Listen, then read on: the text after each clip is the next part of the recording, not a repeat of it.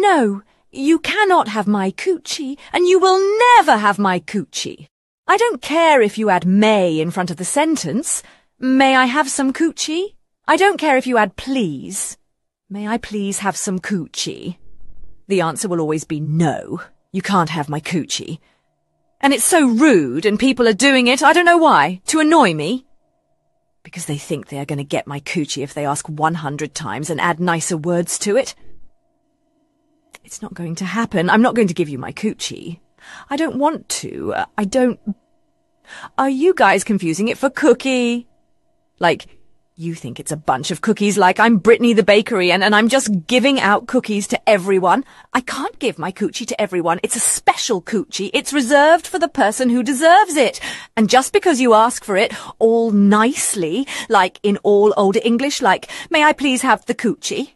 May I please have the coochie, madame? It doesn't mean you deserve it or you're entitled to my coochie. You can't have it. So that's my final answer. Stop asking me about your interest in my coochie.